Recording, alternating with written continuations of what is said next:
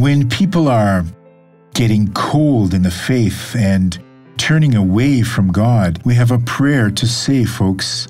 It's the one that was made in Psalm 80, written by the man who enjoyed praising God. He was not a psalmist, but a worshiper, Asaph. And he says the following. He was also a psalmist. I'm not wrong to say that, folks. He wrote the following: "Restore us, O God, Lord of hosts. Cause your face to shine, and we shall be saved." When we return to the presence of God, we can turn astray afterwards. If the Lord God does not make his face shine over us, which is to reveal the word, this is the most correct translation. And by doing this, we will be people who are joyful. But if he does not do this, we will not be saved, folks. We have to be saved. We have to be the people who seek the wonders of God.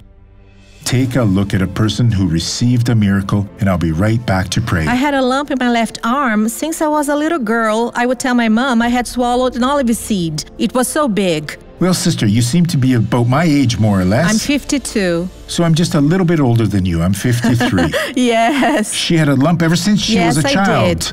That looked like an olive seed. Yes, Is the lump gone now? Oh, let's applaud Jesus, folks. Amen.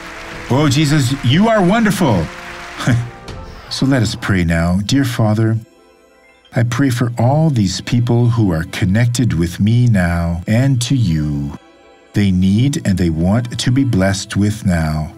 I bless them now, and to say to all evil, get out of these lives that are praying with me in the name of Jesus. And may these people return, O God, and be a blessing in the name of Christ.